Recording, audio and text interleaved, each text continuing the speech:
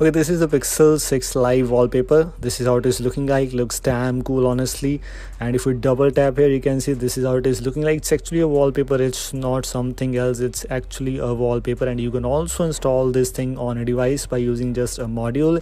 And this module is just not for the wallpaper. It's for some other things, or basically all the Pixel things which you can get on a device. For example, if you're using Arrow OS or any other customer which does not have Pixel props by default, you can use this module. And how to customize this thing, how to use this thing, I will share with you everything in the description and in this video, so stay tuned and make sure to watch this video till the end. For example, you can see this is how it is looking like. This Pokemon, I think so, looks damn cool.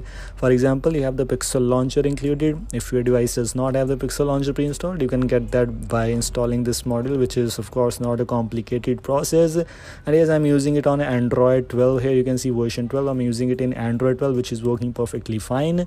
The next generation assistant is also included in this version, so this is also one of the positive things about this build, this Magisk module called Pixelify.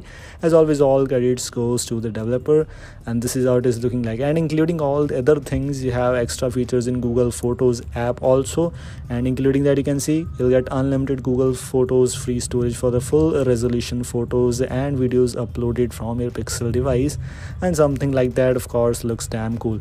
You have some Pixel 6 Magic Eraser feature also available in the Google Photos editing section, and maybe some other options available here or there too.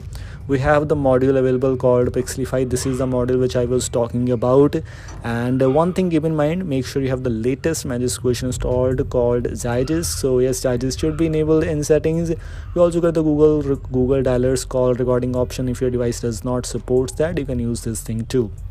Okay, now let me show the installation process as quickly as possible.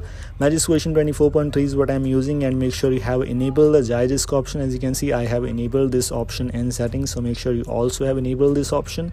Move on to the module section, click on install from storage and click this. Don't close this video yet. Make sure to check out the installation properly because it might give you some issues, so make sure to check it out. Then if you click on the installation thing, then you will see this kind of thing. So press a volume key. You can press volume up, down, whatever, doesn't matter a lot. And then you need these things. Android system intelligence, of course I've installed this thing, that's why it will not give me any kind of option. But to install or ignore, you need to press volume up for installation and press volume down to ignore this thing. I have already installed, and after one time if you install this thing, second time you can simply take the backup and you can simply install that thing. As you can see, this is how it is looking like. I'm just pressing volume down to ignore these things and volume up to install those things. So very simple things to install this thing. Including that, there are tons of other things, so this might be very quite useful module for you. So make sure to install this thing if you need something different, something quite unique, and all the Pixel features for your device. Some interesting things I've already shared with you. So if you like this video, don't forget to like and share. This link is in the description. As always, credits to the developer. Thanks for watching. Goodbye.